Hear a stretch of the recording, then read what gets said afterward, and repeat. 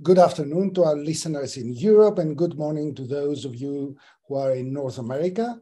I am delighted to welcome you all to today's webinar on the future of globalization. I am Manos Matsaganis, professor at Polytechnic University of Milan and head of Greek and European Economy Observatory at the Hellenic Foundation for European and Foreign Policy, ELIAMEP, which organizes a seminar here in Athens, Greece. I will moderate today's webinar. Our panel today is both distinguished and gender balanced, unlike last time when we had only one male and as many as 3 female speakers.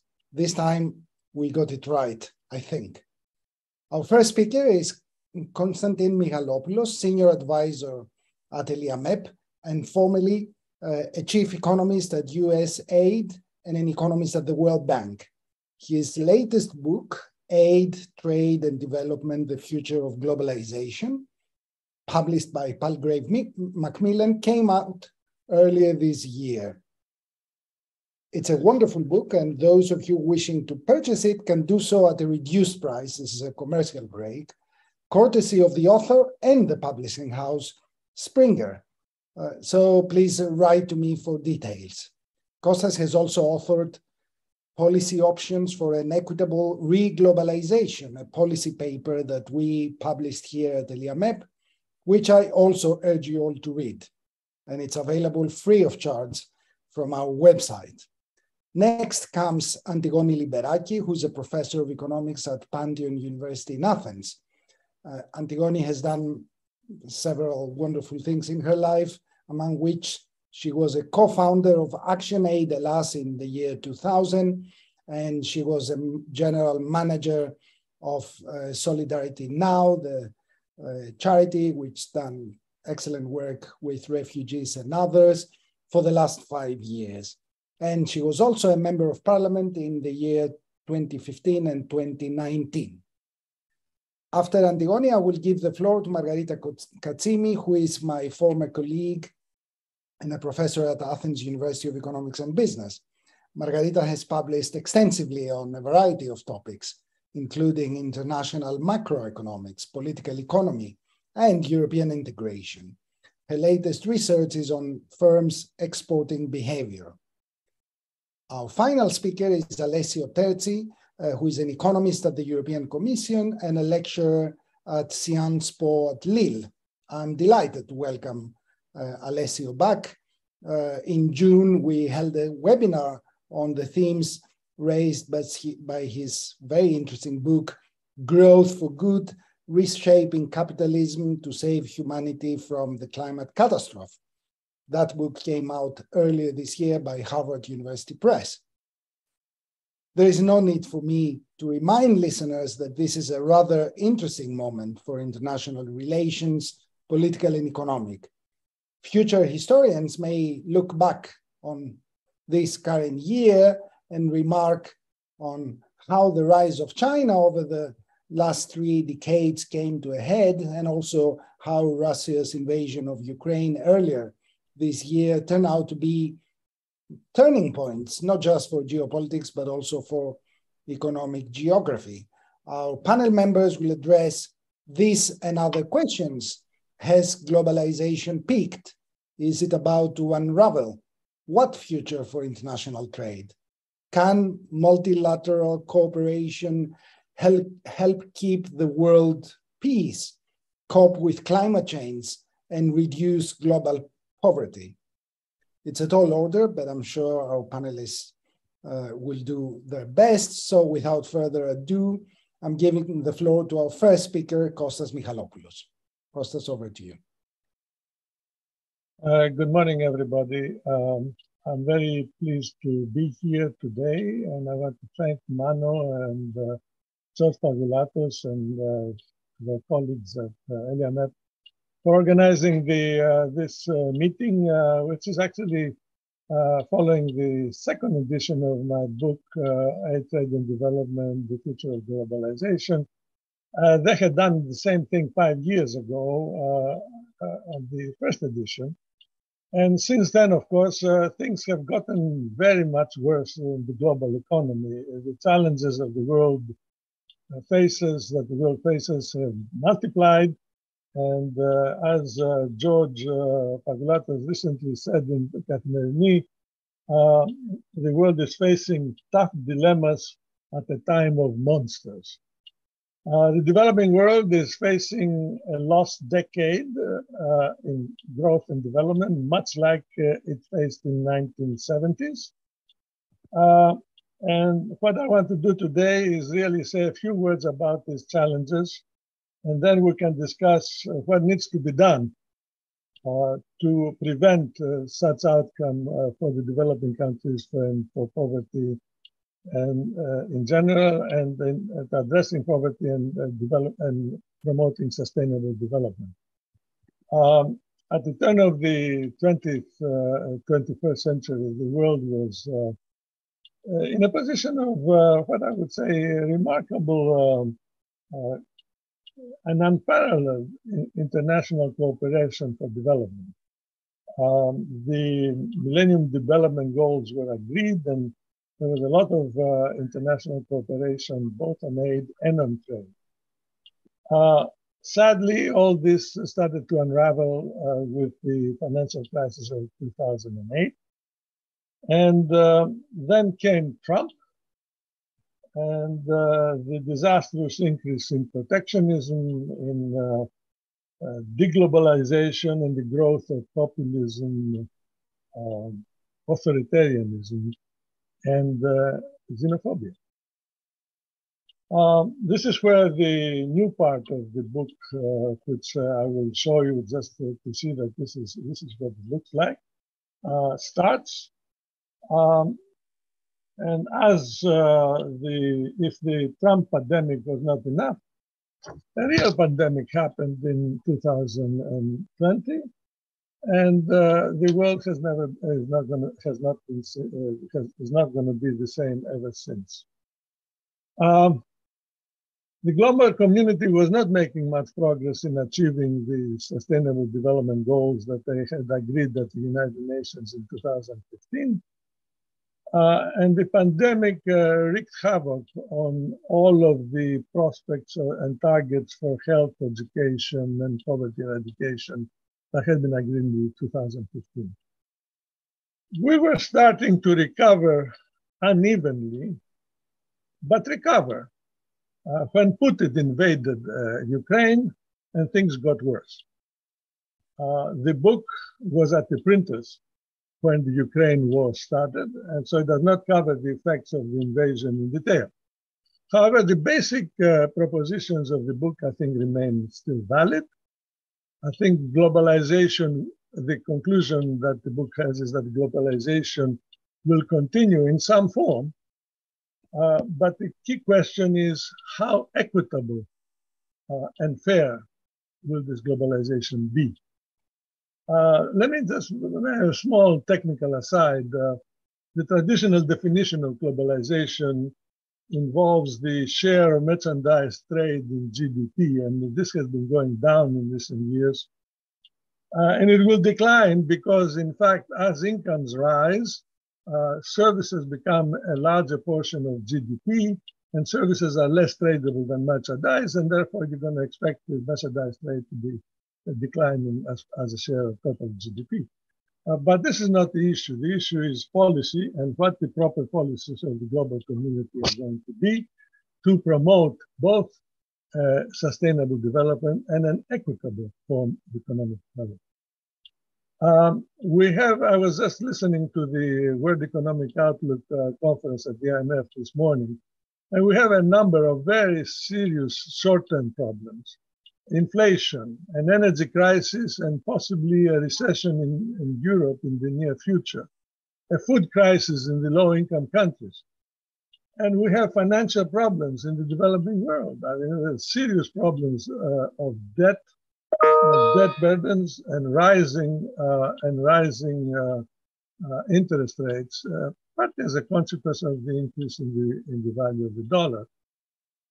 All this continues to be in the news, and we can talk about it, but I would really like to focus our discussion not on the near term, but on the longer term issues of, first of all, climate change, and secondly, what I call making globalization more equitable, reglobalizing equitably. I have 5 proposed measures or a set of issues that need to be addressed to make globalization more equitable. First has to do with strengthening the safety nets globally. Second, address the refugee crisis. Third, deal with the increasing power of the multinational corporations. Fourth, and very important, fix the WTO, which is now not functioning very well. And finally, increase resilience against the recurrence of pandemics, which has 2 aspects. One of it is a financial aspect, and the other one is a health aspect. How do we do this? I think that it's clear to me that the pandemic and the climate change issues show that only through global multilateral agreements can we deal with global issues. And that requires concerted multilateral action. The question then arises, how do we promote multilateral cooperation when you have geopolitics which are fractured, very seriously fractured as a consequence of the war that we have going on today? And what I'm going to say now assumes that at some point this war will stop. Wars tend to stop with some agreements. I don't know when. But the alternative of an Armageddon is not something that I want to contemplate, and there's no point in talking about that issue. So let's talk about the long-term issues that we were talking about and what we need to do in this context of a fractured geopolitics. It's not simply the US versus China, although China is very important. It's more like the 1930s when there were lots of different powers with lots of different access to ground. And in order to deal with the issues, I think the key questions to me have to do with how to develop public consensus, strong public consensus to deal with the challenges that I was outlining earlier. The public support for climate change or addressing climate change has been actually quite substantial in a number of countries. And I think that the key issues there are the kinds of issues that Alessio was talking about earlier, and I like his book about how he deals with those issues. But we need to extend the issues to beyond climate change, and we have to deal with poverty eradication, which has fallen off the agenda of practically everybody. And we need to have public campaigns to inform and promote global action on these issues, as was done earlier in the 21st century, addressing the MDGs, the multilateral development. Now, the geopolitics are probably not going to permit truly multilateral action in the sense of having global agreements where everybody participates. And there are various alternative scenarios we can talk about how this is going to evolve. But what I think is in the cards is what in the WTO they call plurilateral agreements, which is agreements that involve a vast number of countries, but not the totality of the organization.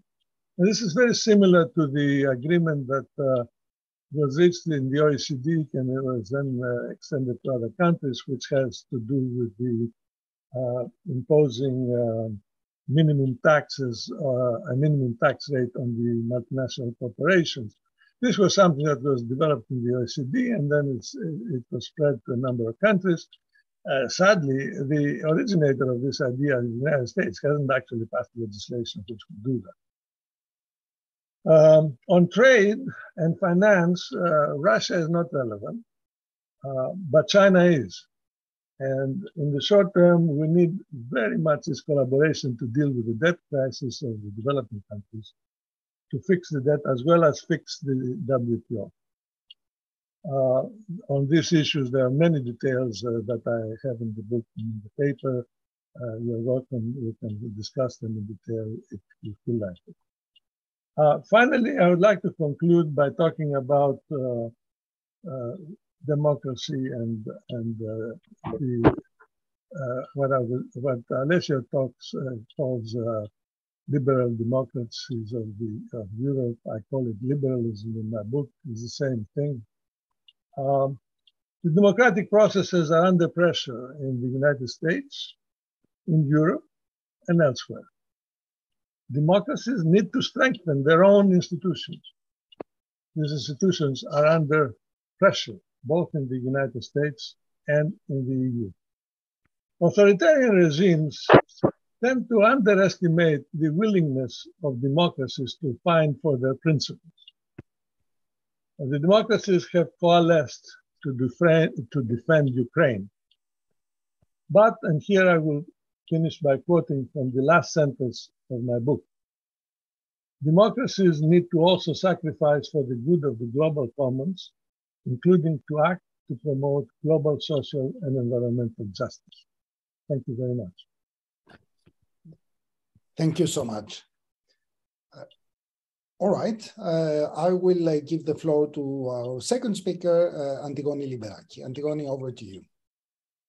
Thank you, Manos. Thanks for the invitation. It's a pleasure to be here and share some views with you. Since the turn of the millennium, discussions with the same topic, what future for globalization, have been repeated numerous times in varying contexts. The topic has always been relevant and interesting. It's the kind of topic that often triggers heated arguments, and it is a good opportunity to air broader ideas regarding the meaning of development, the characteristics of a desirable society, the responsibility vis-a-vis the less fortunate, even grand narratives of competing systems of socioeconomic organization. The question, do we have too much globalization? Has globalization gone too far? Or the problem is that we have too little globalization? Or what is the meaning of globalization? Or as George Stiglitz put it, we need to get right deglobalization. Now, the discussion today is taking place in the shadow of two specific crises, the pandemic on the one hand and the environmental crisis on the other. The former literally crashed the world economy. It sort of shrunk 30% world trade and largely punished the poor more than the rich. In the question, what does the future hold for us? There is wild speculation about the shape of the recovery. People get into heated discussion about whether the recovery will be U-shaped or V-shaped or W-shaped or K-shaped or even the nightmare scenario of L-shaped.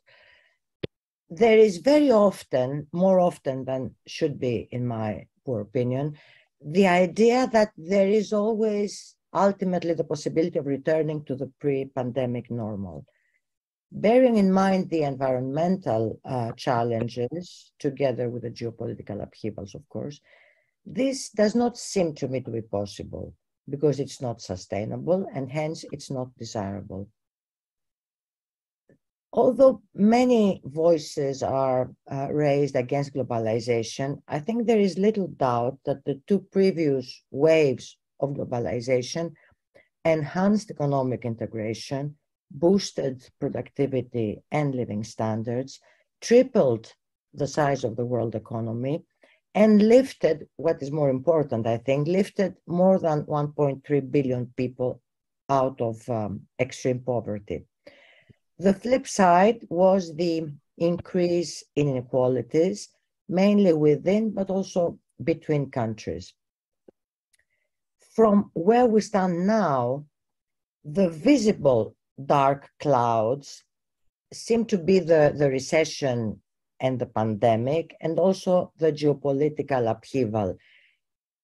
probably even darker cloud is the environment and the action that needs to be taken in order to stop its degradation. It seems to me strange that the environmental aspect is so often conspicuously absent from the list of things that we have to address urgently. And I'm very pleased that this does not apply to Constantine Michalopoulos' work. Now, in view of what the IMF calls a confluence of calamities, there is a lot of discussion about resilience and how to strengthen it, while some people talk in favor of degrowth. The latter is presented as the answer to rising inequalities and the stagnation of the middle classes in developed countries. Let me share some preliminary thoughts on both, because I find both these ideas potentially troubling. Potentially troubling is resilience when it is proposed as a shield to protect from globalization, its hazards. Because it seems to me it is a problem that it very often leads to deglobalization rhetoric, and it presents autarky as a free lunch, basically, without any visible costs attached. This discussion makes me remember the development strategies of my youth, import substituting industrialization versus export-led growth, the need for the state to take over the strategic sectors of the economy and provide some guidance. I admit that I trained as a development economist in the 80s, a time when these ideas had lots of traction. Now transposed to today's world, I find these ideas troubling. And the reason is because resilience can be very easily hijacked by populists and demagogues to mean sheer consolidation of the already well-entrenched domestic interests, sectors and activities that are inward-looking and uncompetitive. Degrowth is always troubling to me, not potentially. First, because when I bring to mind the poor people in poor countries, I feel it is a kind of a hubris. It is complacent, it is sanctimonious, and it ignores equity and justice principles. But even in broader audiences, it does not seem a good idea. First, because it sort of consolidates the uncompetitive and inward-looking, well-entrenched interests, but also because it provides a good excuse to leave poor people in poor countries to fend for themselves. Honestly, I cannot imagine a desirable future in which there will be less trade and no growth, and at the same time, a more protective and efficient and generous safety net so as not to leave anybody behind. Redistribution is very difficult even at the best of economic times. Frankly, when the economies shrink, it seems next to impossible to me. What is more, to me, less trade and less extroversion, be it economic, political, or cultural, will be the coup de grace for the values of the open society and human rights. Women's rights, gay rights, refugee rights, human rights, all of them, minority rights, are going to be seen as luxuries. I shall say no more on degrowth because we have among us an expert, Mr. Terzi, whose recent book I thoroughly enjoyed. But I'll say some more on trade. To my mind, international trade, and more broadly, the movement of things, people, and ideas, has played the role of a constant educator, supporting open questions, new ideas, innovation. in its absence, I cannot think who is going to play that role. So what will the future bring? Some people say that it will bring about a more bipolar world, divided along spheres of influence, with one US-centric and another China-centric bloc. This is a very pessimistic scenario because it has been estimated that such a distinction, a dichotomy, would have serious welfare losses, up to 12% of the wealth of the GDP. And these losses will be felt more acutely in poorer regions. So it's going to produce an inverse redistribution. So it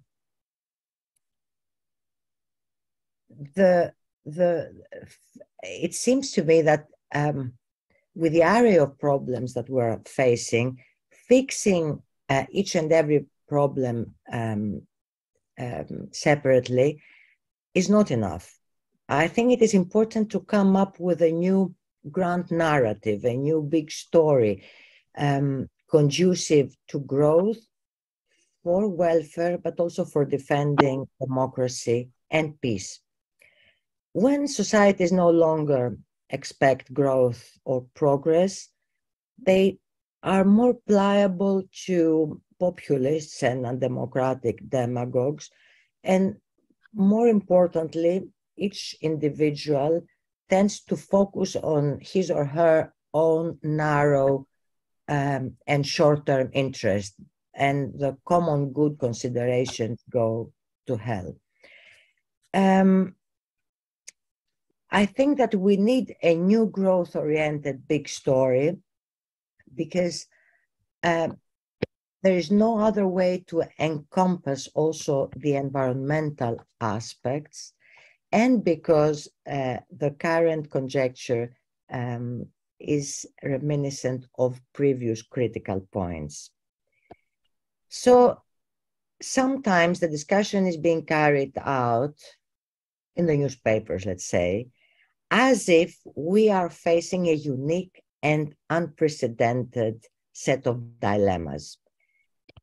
And although there is little doubt that we find ourselves in a critical historical moment, with the wisdom of hindsight, it seems that such critical moments of critical decisions are recurrent in history.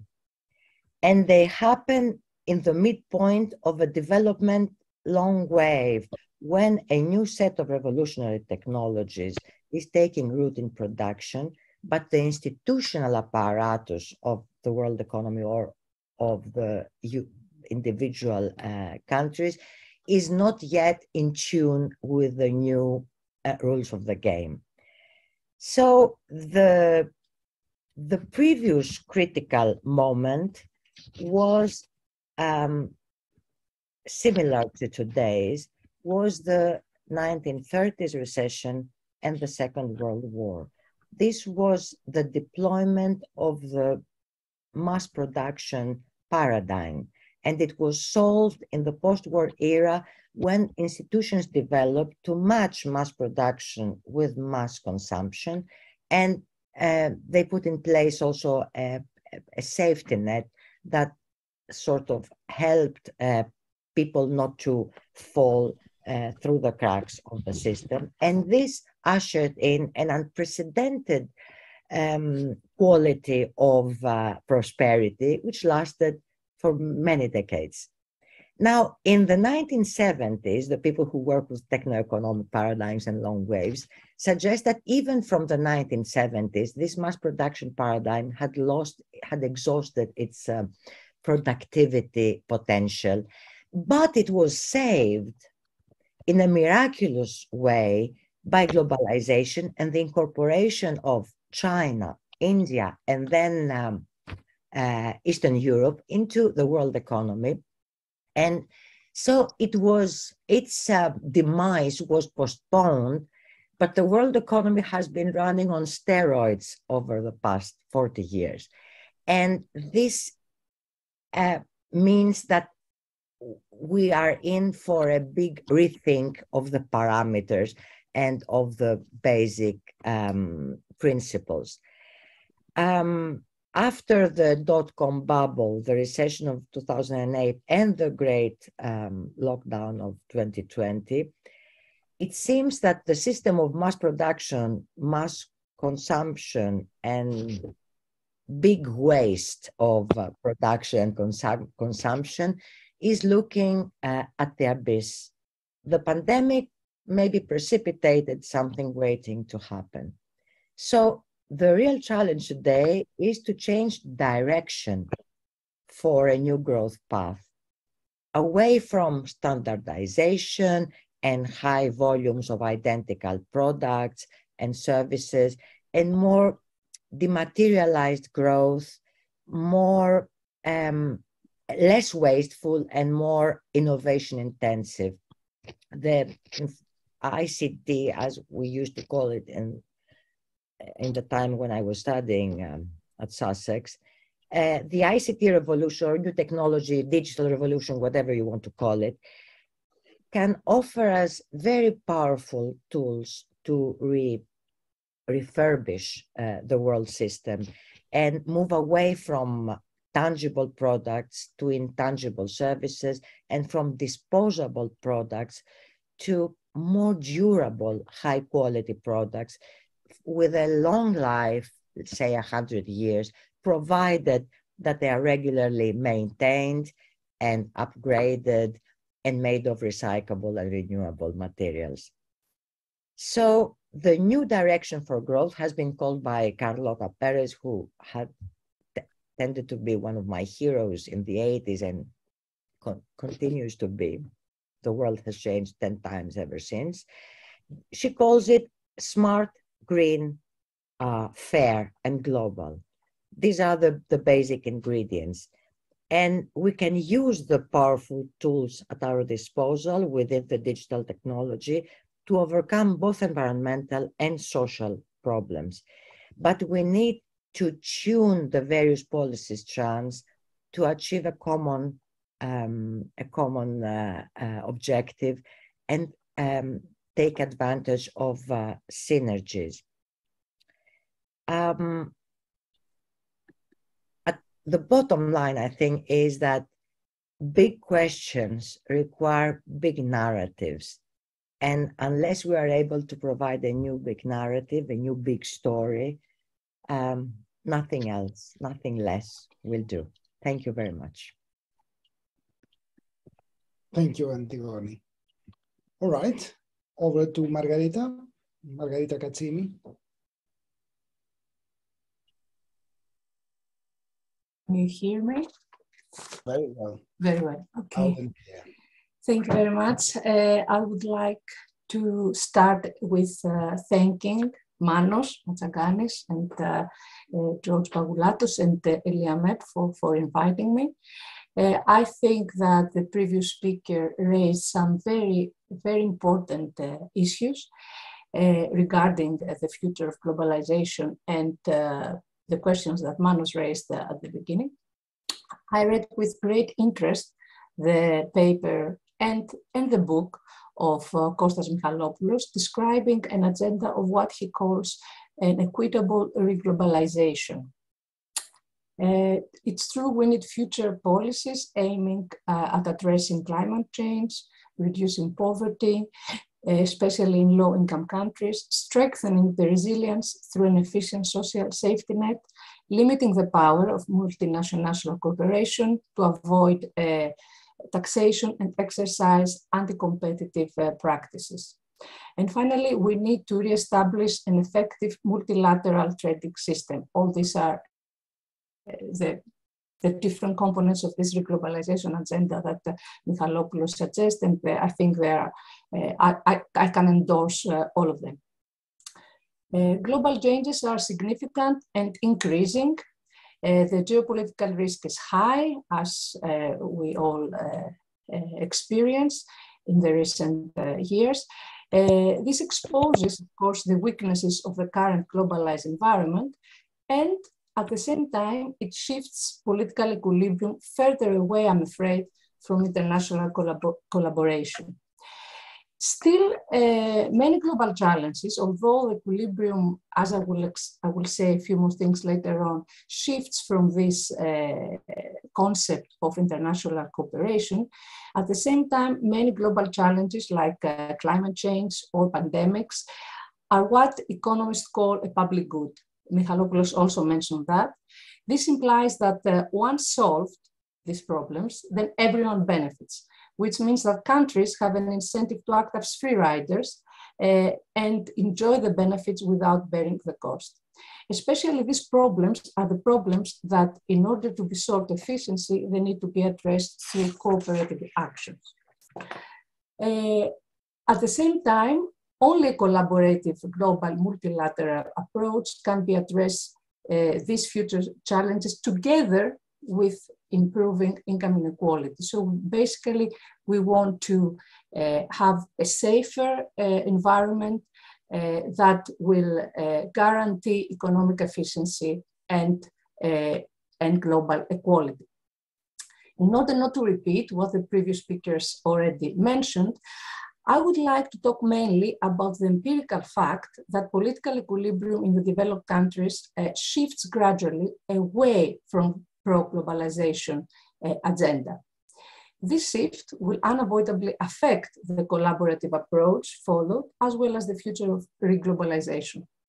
My reading of the book of Michalopoulos coincided, in the book and the paper, coincided with Italian elections.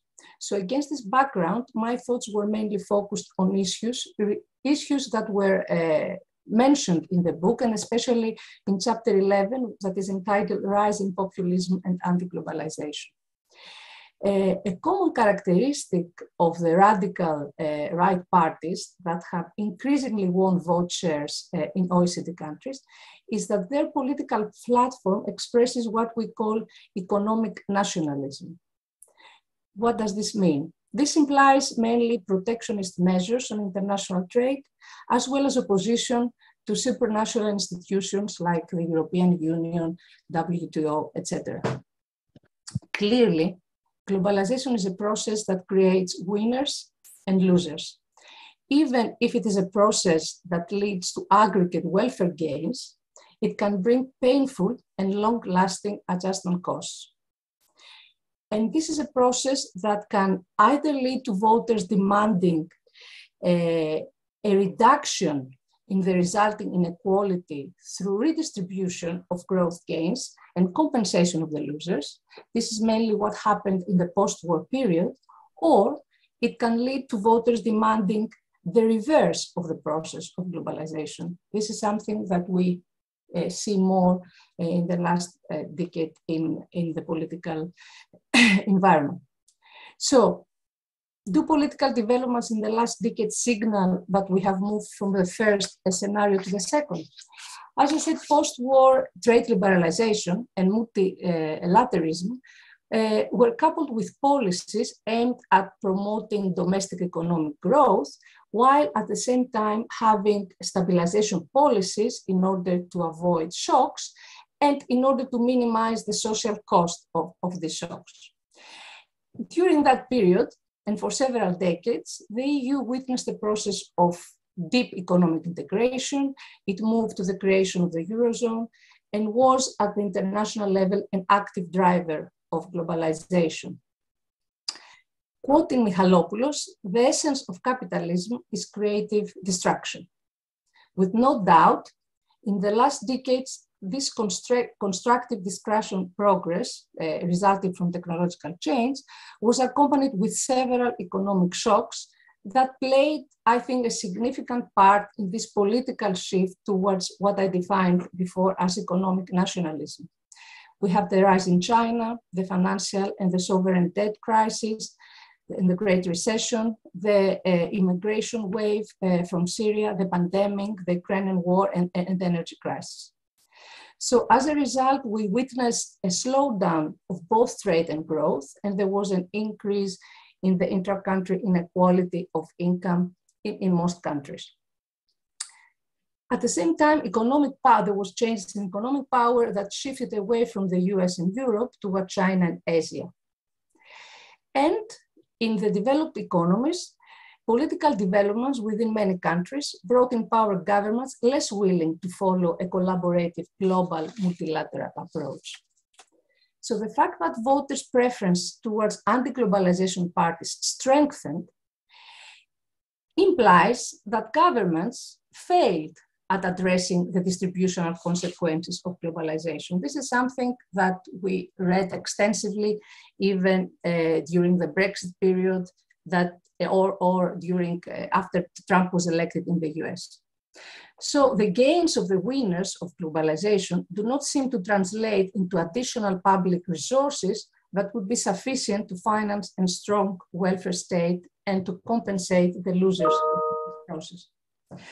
To an important extent, this is also due to the process of the globalization itself, since the liberalization of factor markets like the capital market, Michalopoulos also mentioned that, made it increasingly difficult for national government to raise tax revenues from top earners and multinational companies that find differences and exploit these differences in national tax regimes, and this results to tax avoidance and decreases both the national and the global welfare from globalization.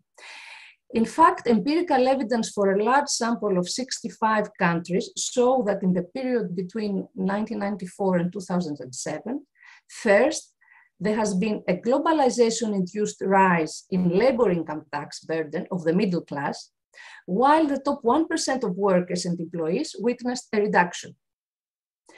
And secondly, there has been a decline in corporate taxes and an increase in profit shifting practices to tax havens. So all this provides, unfortunately, a fertile ground for the electoral success of parties promising protectionism combined with pride, because protectionism may not be by itself may not be so appealing, but this combined with pride for the national way of living and self-sufficiency. So what I would like to do is to show you some, motivated from this chapter of the book of Michalopoulos, I had a look at a data set called Manifesto. I don't know whether you're aware with the Manifesto, a project. This is, provides a database with parties' policy positions, and these are derived from the parties' electoral manifestos. It's very extensive. It covers about 1,000 parties from 1945 until today in over 50 countries in 5 continents. These countries are mostly OECD democracies and Central and Eastern European. Let me share my screen to, okay.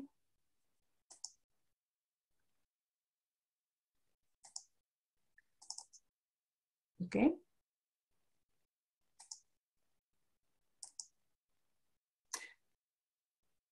Right. So one of the aspects analyzed by Manifesto is parties' position in favor of what is called the national way of life. And this may include support of established national ideas, appeals to patriotism, to nationalism, general appeals to pride of citizenship, etc. Another issue analyzed by the same database is the party's position, whether a party is against what they call internationalism. And this includes negative references to international cooperation and several other issues. And another third issue that I found relevant is whether the party is strongly in favor of protectionism. That is, whether its pre-electoral agenda includes favorable mentions of extending or maintaining the protection of the internal market and on measures that include tariffs, quota restrictions, etc. So this first graph that I show you, basically on the left, on the vertical axis, it depicts the anti-globalization stance of the party. So how important this agenda, anti-globalization agenda is for the manifesto of the party. And on the right-hand side, I depict the vote share of the party. So this is a scatter graph. So this is like all countries together, all parties together, all periods together. So it's like all observations, basically. So and the picture that emerges, which is not a very bad picture necessarily, is that in general, anti-globalization parties have low vote shares. We can see that there is a negative relationship. There are some outliers. I don't know if you can see my, just as realistic, wait. This here is Hungary. It's like, it's an outlier, but in general, we see that parties that have a high anti-globalization agenda have below 10% of vote shares in the specific election. However, in each election period, maybe in one country, more than one party competes that has an anti-globalization agenda, which means that aggregating the shares across countries may give us a sort of different picture. So in the next graph, what I did is that I picked up for each EU country the parties that heavily use the idea of a national way of living in their agenda.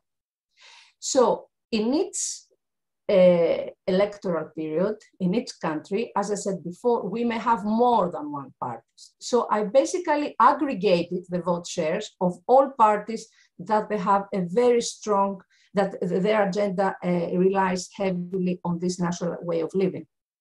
So the other thing that I want to explain is that given that each observation corresponds to one country in one electoral period, obviously the number of elections throughout this period from the 60s onward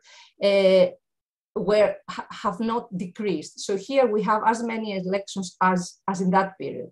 But the fact that we don't have more observation here implies that there were no parties with a strong pro-national way of living agenda in these periods, or they were more scarce, these parties. So basically, there are two conclusions that we can draw from this picture. First, that after 2000, we have more parties that base their electoral campaign on nationalistic arguments. We see more dots here, whereas here they're scarce. Here they are more frequent. And the next conclusion that we can draw is that the vote share, the aggregate vote share of these parties increases. So if we add up the parties per country and per election, this shows an upward trend. So despite, and in fact, the reason that I present this graph for the EU is that we have a process of deepening of European integration in the European Union. And we can see that after 2000, despite the fact that this process may continue, I don't know whether it has deepened after 2000, we have the debt crisis, we have the financial crisis, and throughout this period, we see that this so-called deepening has been accompanied with a rise in parties that favor a national way of living. So,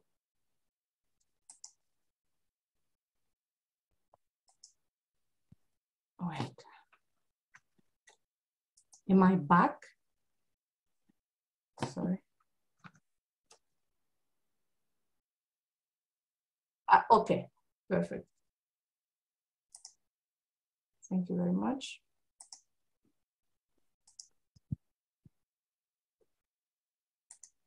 Okay, so as already discussed, part of the reason for this political shift that I actually depicted some evidence for this is that countries have been exposed to stronger trade shocks, such as the rise of China, and these shocks hit mainly low wage and low skilled workers and have generated persistent employment and income loss that are concentrated basically in the import competed regions. So there is an extended literature that indicates that, as economic theory predicts, stronger exposure to Chinese competition basically caused displacement of domestic manufacturing and induced lower employment and lower wages at the level of local labor markets. And this has been depicted, as I said, by the empirical literature, both for the United States and the EU countries. Grew from less 1% to about 7%. And with an acceleration of this rise following China's accession to the WTO in 2001. So as Michalopoulos points out, if voters perceive that manufacturing jobs are created in China and Mexico and destroyed in the US or the UK, then there is a political economy problem. In fact, we show some empirical evidence for this problem. And the problem becomes even bigger if it appears, as in the case of China, that state-owned enterprises continue to be subsidized despite the rules of WTO. And there is another very interesting strand of empirical literature that links this displacement of domestic manufacturing induced from globalization to political support for nationalistic and radical right parties. There is a rich literature for that. And this literature uses regional data in several countries, including the United States and several European countries. And basically what they find is that stronger exposure to the China shock causes first an increase in support for both nationalist and radical right parties. And second, they saw a general shift to the right in the electorate. They also find something else that is very interesting, is that the electoral results seem to reflect a community level reaction. This means that voters respond to a worsening and economic condition of their community, even if they are not involved personally, even if they are, let's say, civil servants, and there is no risk of losing their job, they respond to the situation of the community they live in. So I don't want to steal more time. I think it's about time to go. So concluding, the future of globalization depends crucially in international collaboration. I think this is clear, but international collaboration in turn unavoidably will be affected by the evolution of the vote shares of anti-globalization parties. So policymakers must convince their electorate that the gains from globalization are equitably distributed. This implies radical change in tax policy and strengthening of international cooperation to tackle low capital taxes and tax avoidance of multinational corporations. So the OECD tax, capital tax, could be a first step towards this process. So pandemic and the Ukrainian war have exposed weaknesses of globalization, such as dependence on global value chains and energy supplies. Voters blame globalization for the rise in energy prices and supply side shortages. We experience a new geopolitical environment, and it's very difficult to predict how the world will look like in a few years. For sure, it will differ significantly from 30 years ago in several aspects. For example, energy security will be increasingly important. On the other hand, international cooperation is absolutely necessary to solve issues such as the adaptation to climate change. According to an optimistic scenario, trying to be optimistic, if this need is perceived by the voters, we can hope that this may limit the power of anti-globalization parties in order to shift the political equilibrium more towards international cooperation. As Antigone Lyberaki said, a big narrative is required. Thank you so much, Margarita. All right, I'll give the floor straight away to Alessio Terzi. He's our last but not least speaker, of course. Alessio, over to you.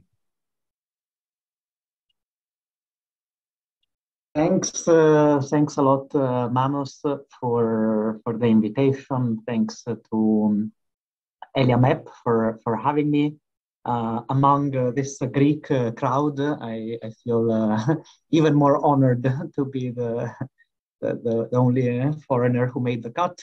I feel very much at home, nonetheless. I counted my book was already mentioned 3 times in half an hour, or in 1 hour. So I feel very much at home. I thank Kostas for this opportunity to share some thoughts about the topics of his book. I'm not gonna comment on the specifics, but rather on the overarching theme, and I'll try to be brief in my remarks, also to allow for potential replies or any questions from the audience. My feeling, and I think it's something that emerged from the brief presentation that Constantine gave at the beginning, what emerges is let's say fresh optimism that is very much welcome, because if you spend your day reading the news, there is very little of that. And I welcome that, and I say that I welcome that because I'm an optimist as well, and I'm not saying I am in a way. Kostas himself self-defines himself as an optimist, and even characterizes this. And I'm reading from the paper, from the ELIAMEP paper that Manos mentioned at the beginning, where he says, I'm also an optimist in the way Jane Goodall explains it. Hope enables us to keep going in the face of adversity. It is what we desire to happen. We must be prepared to work hard to make it so. Now, even though we share this optimism, I will disagree with much of the reading of globalization and what is about to happen. And in a way, the reason to reconcile the fact that I have a great appreciation for a smart book by a consummate policy economist, and the fact that I disagree goes back to a quote by Antonio Gramsci. It is not the quote that, to a certain extent, Kostas hinted to at the beginning, which was the one on the fact that when the old order collapses, a new one hasn't emerged yet. So this is when monsters arise. But it is rather another quote, and it is the quote that we should pursue pessimism of the intellect and optimism of the will. And while I will focus, let's say, on the pessimism of the intellect, I suspect Kostas focuses on the optimism of the will, which in a sense means what we would like to happen. It goes in line with statements like we need greater global cooperation, or my focus is on climate change, and therefore statements like climate change is a global problem, therefore it requires a global solution. The fact that it requires it doesn't mean that we will get one. And so that is my first and perhaps overarching point, which is that the forces that we are observing are pushing in the exact opposite direction. And this is something that Margarita already hinted to in her brief intervention. And I could come up with a list of several items. There's the obvious US-China rivalry, and there, even for the more optimists, and Kostas mentioned this as well, the hope was to sort of disentangle the rivalry that is inevitable to a certain extent from the things that we continue cooperating on. This has been the approach of Biden administration at the very beginning, to say, we are entering into a regime of rivalry with China, but we're going to keep climate change aside, and we continue cooperating on climate change. And this is evidently something that is not happening. And to a certain extent, for experts of international relations, of diplomacy, this shouldn't come as a surprise. You bargain on multiple fronts. It's very hard to just put something in a silo, keep cooperation going on that, and then instead enter into tough rivalry on all other fronts. Another element that is closer to my heart and perhaps closer to my expertise is the effects of climate change. This is something that I mentioned in my book, but effectively, as climate change starts showing its impact, it will increase tensions between countries. It will affect all countries, but some more and others, think of a third of Pakistan being underwater. And of course, at the same time, also the US was experiencing extreme weather events. Also, Italy was experiencing extreme weather events, but the proportions are off the charts for a variety of reasons. And the result will be, especially when taking into account that many of these countries contribute the least to the problem of climate change, that the tension between rich and poor countries will increase. COVID gets mentioned. The Ukraine war couldn't be mentioned, but COVID gets mentioned.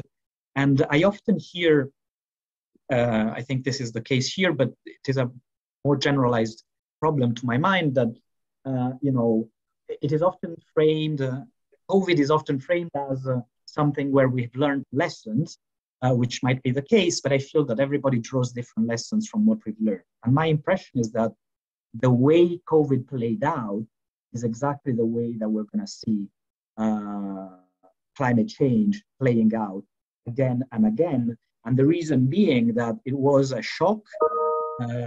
It was a shock that, affected all countries, some countries more than others. Again, something that climate change has in common.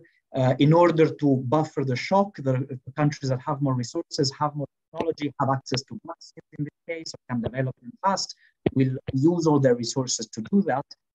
Those that can't. And we did not see the proportionate, let's say, transfer of resources from richer countries to poorer countries, at least until the emergency was there. And I suspect that this is the pattern that we're going to see recursively. And this, again, will drive up tensions between rich and poor countries, which is something that we're seeing, by the way, in the aftermath of COVID, where there is a lot of resentment that the vaccines were not shared timely enough, or that there wasn't a waiver for patents and so on. And within this context, the discussion is revolving a lot around these loss and damage type of facilities and large transfers, whereby rich countries would pay out for the losses of poorer nations. This is not going to happen on the scale that the problem represents. And this is something that so I want to be clear that on this point we agree, in the sense that we're talking about transfers of 100 billion, which is peanuts when compared to the scale of the problem for the years to come. Linking to what Kostas was mentioning in his intervention, that democracies should sacrifice for the greater good. There is no scenario where democracy is good, as a matter of fact, that individual nations, democracies alone. And I think it is a framing that does not help, because acts of self-flagellation have never been observed to such a large scale as the one that would be needed throughout history. In this respect, there is a mention that gets made to the G20 and the lessons of the pandemic, of what we've learned over the past few years, and the G20 seen as a forum where coordination could take place at the national level. I don't see that happening at all. As I said, there's a widening gap in rich countries and poor countries in the G20, and the very composition of the G20 with Russia in it implies that that is a forum where progress will be extremely limited when it manages to meet. So that is the state at which coordination in the G20 is happening. And perhaps to zoom out, I suspect that the different reading that we give between Kostas and myself is due to the fact that, to a certain extent, I am going back on my reading of history, or the philosophy of history to a certain extent is perhaps Hegelian. So going back to Friedrich Hegel and his idea of a zeitgeist, or a geist of history, and therefore this idea that history is not made by individual leaders that are just driven by an agenda, but are rather leaders that emerge as a result of factors that play in the world. And I think that the factors that are playing in the world are pushing exactly of less globalization, or less cooperation on many of these fronts, and therefore the line between the optimism of the will and utopian thinking is extremely thin at times. The question to me is, we get what we get, because we get the situation we're in right now, and how we deal with it. And to a certain extent, my form of optimism emerges from the fact that I believe that it is possible to fight against climate change, even in a fragmented scenario, even one in which we are not going to get the first best solutions, which are the ones that cost us hints to. I will not say how that is possible. For those who haven't read the book yet, it is all mentioned in there. And perhaps as a concluding remark, I was thinking back as you were speaking to a very famous book. The book is, I'm sure you're aware of it, which is The Great Illusion by Norman Angell, a book that came out in 1909. And it is a book, a fundamental book in international relations. It gets often mentioned because it is a book where Angell was saying effectively, and I'm not doing justice to the book, but in 2 words, what he was saying is, we're living in an era of such great economic interaction, where countries have become so closely intertwined economically that war is unthinkable. And of course, it is a book whereby after 5 years, we entered World War I. World entered World War I. And so for some time, this book was seen as, it was made fun of, as if a scholar hadn't understood anything. And I think there is a better reading of it that is more recent, more accurate, which is to say, actually, Angell had realized exactly what was happening. And the reason why he wrote this book was precisely to try and contrast some of the pushes or the negative pushes of history. And so although it has been read as a book that is not in tune, or the quintessential example of a book that was not in tune with its zeitgeist, it was actually an author that had realized challenges and was trying to push a little bit at it. And I think that Costas' book, I'm sure that he's very well aware of the challenges that I have mentioned. I don't think he's discovered anything from my brief intervention, but rather my understanding is that he's very well aware of them. And therefore he wrote a book that gives us an optimism of the will as to what should happen. Thank you very much.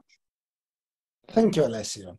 Well, we have now concluded the first round of interventions. We have another 20 minutes perhaps or so. So there is time for a second round.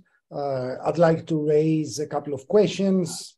And of course, you are free to comment on each other's interventions. Well, my first point, actually both points have been mentioned in passing by some, or at least one speaker. My first question is about the need to promote international cooperation in order to deal with climate change, a goal that cannot be achieved by cooperation within the West alone, and therefore it needs the cooperation of at least China and India, possibly other countries too.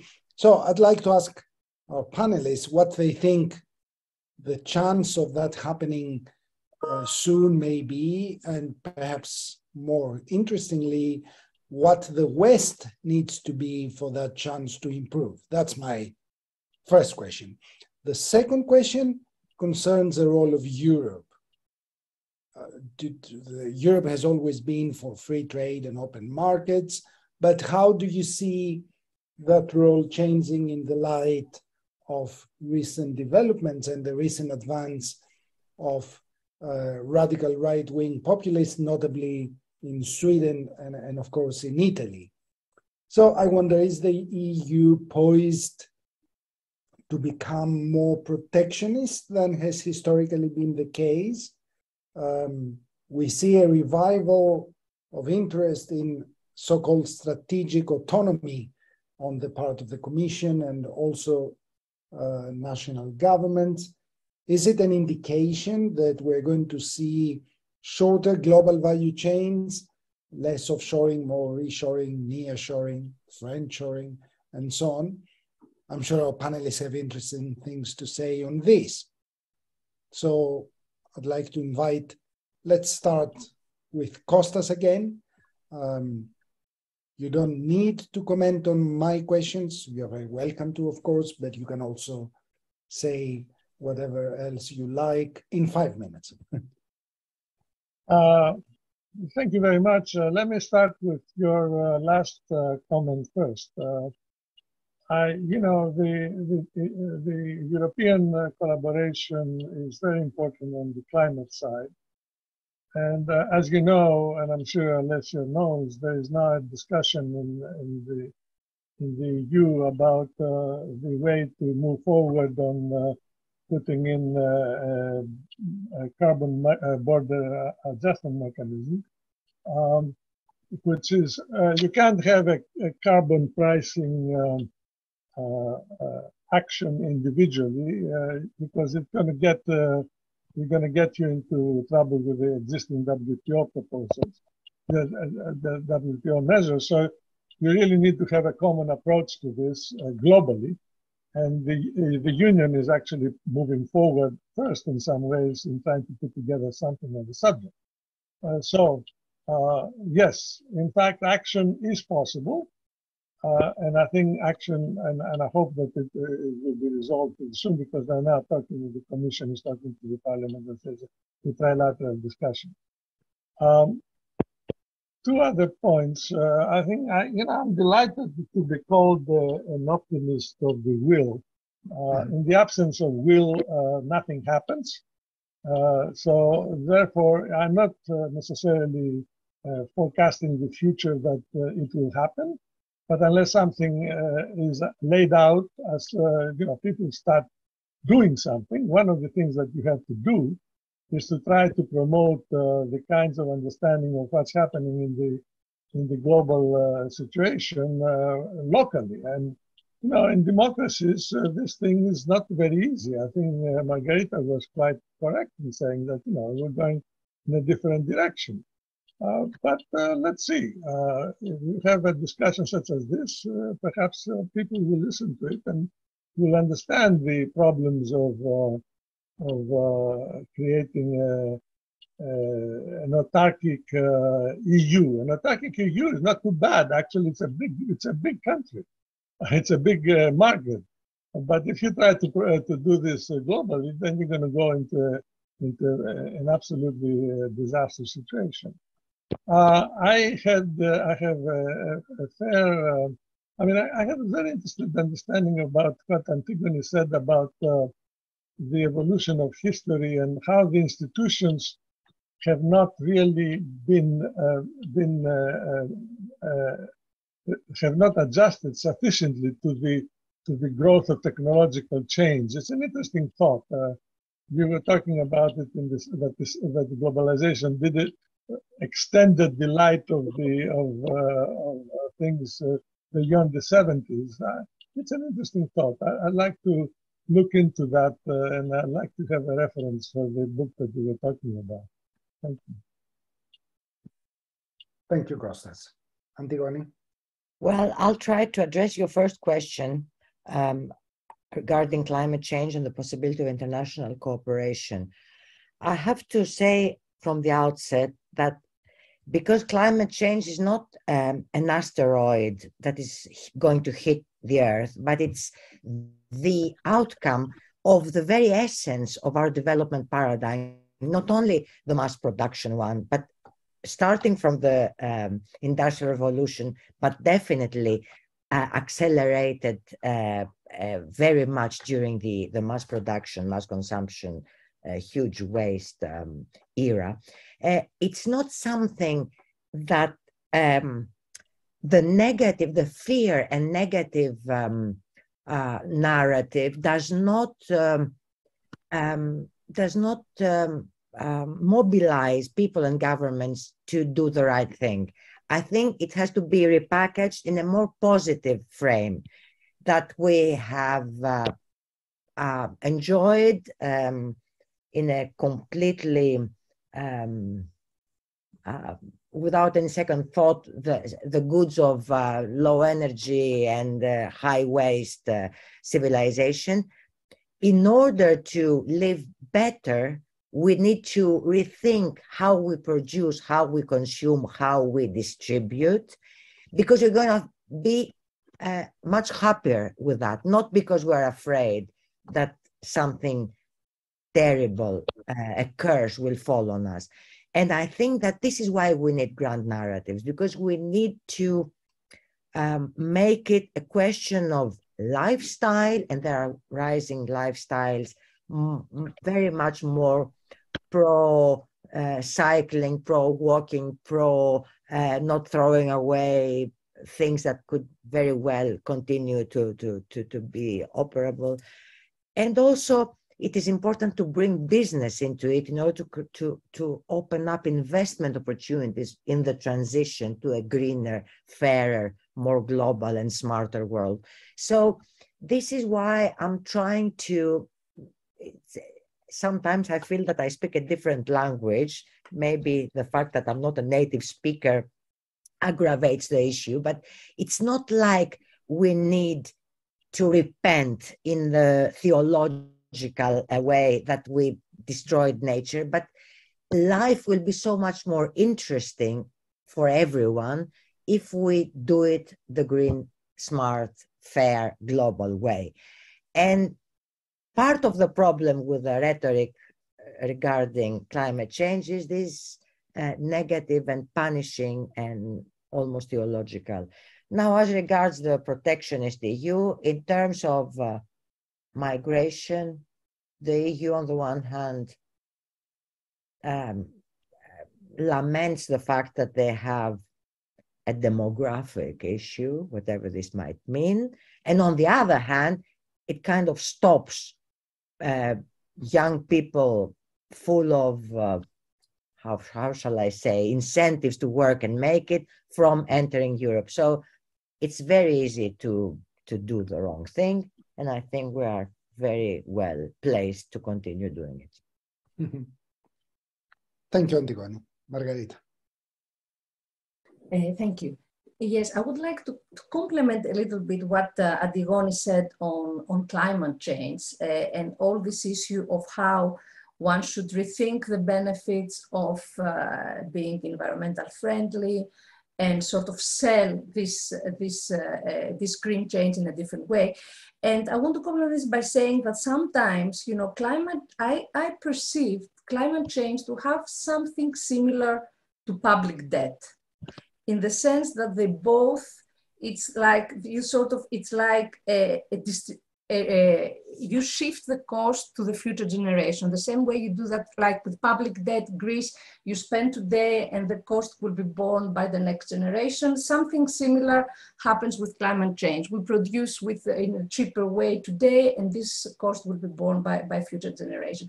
And for me, this sort of link comes to my mind when I think about the political agenda and the discussions that occur in pre-electoral periods. Because I remember very well, just, I don't know, a very short period before the Greek public debt crisis, the mentioning of public debt and whether, you know, and the rise in deficit as being something that is not desirable was completely absent from the political discussion. No one was really talking about that. In a similar way that in countries like, with some exceptions, of course, the political discussion in favor of sustainable policies is not something that is very popular in the pre-electoral agendas. And because it's something that concerns basically the future. The voters start caring about it when the forest next to their house probably, is burned from a fire. But as long as this is something that doesn't really affect their everyday of life, I think they don't really punish parties that promote policies against the environment. We don't really see that so often, in the same way that we didn't see in countries that were affected by the debt crisis, voters to punish the governments from increasing deficit. This is a sort of similarity that I see sometimes, and therefore I agree that the narrative should change and that people should really perceive the new way of living as something that is desirable. So they should really, the climate crisis should be something that affects their way of the way they live today. And it's not something that they are afraid of in the future, because I think that at least some countries, this doesn't really work with voters. Now, regarding the EU, well, it's difficult. I mean, it's a big discussion, obviously, but my guess would be that EU will become more integrated. This is what I think. And but probably at the same time more self-sufficient. We already saw with the pandemic, we saw some sort of fiscal union mechanisms to be established. So these sort of mechanisms, I think that the electorate will slowly perceive that there is a safety net at the EU level that could be stronger than their national safety net. At least the majority of voters, I think, should perceive that, and this would be a pro-EU. This will sort of cultivate a pro-EU feeling. But on the other hand, I think that depends on how the geopolitical environment will play, that there will be some tendency for the EU to become more self-sufficient, at least as far as, I don't know, energy supplies are concerned, etc. Thank you, Margarita. Alessio. So to your first point on the to elaborate on international cooperation. I cannot hear him. Can you speak up a little bit? Can you hear me now? To the point of the international cooperation in light of climate change. You can't hear me? I'm afraid we are losing. When you look to the right, you are more, it is easier to hear. When you turn your head to the right, your voice is better. Like this? To my right or your right? Like this? Yeah, like there. This. Okay. So my thoughts on international. Yeah.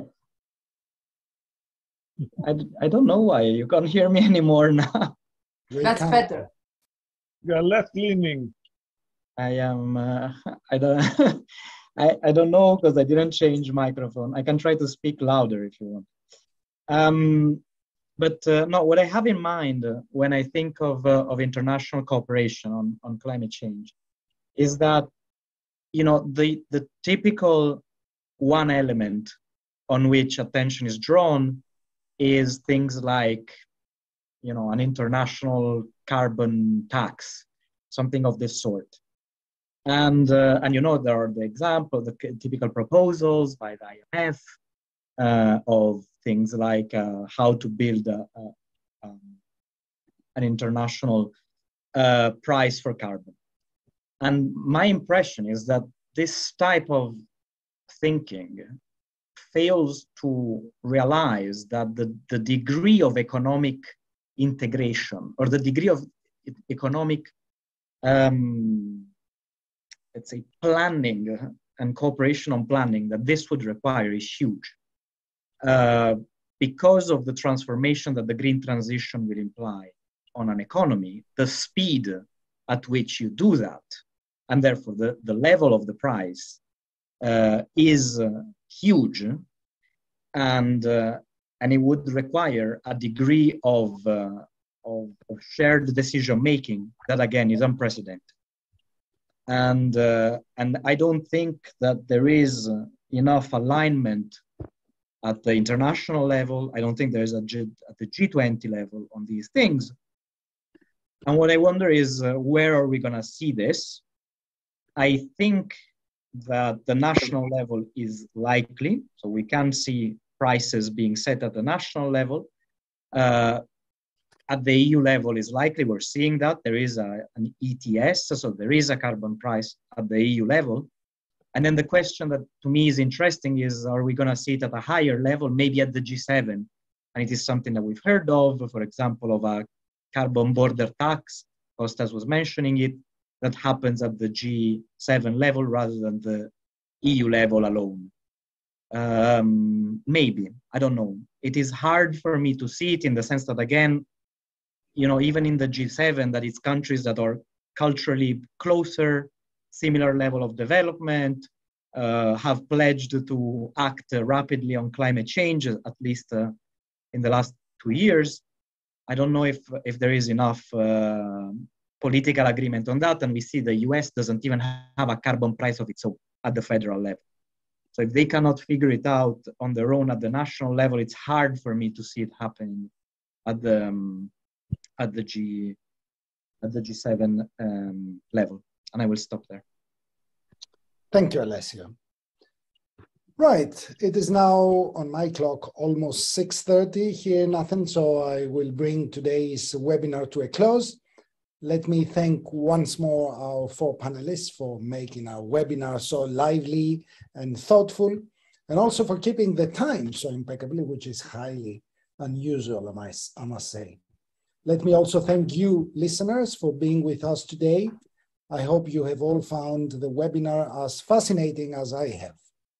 From all of us at the Hellenic Foundation for European and Foreign Policy, ELIAMEP, goodbye for now, and we look forward to seeing you in another of our webinars soon.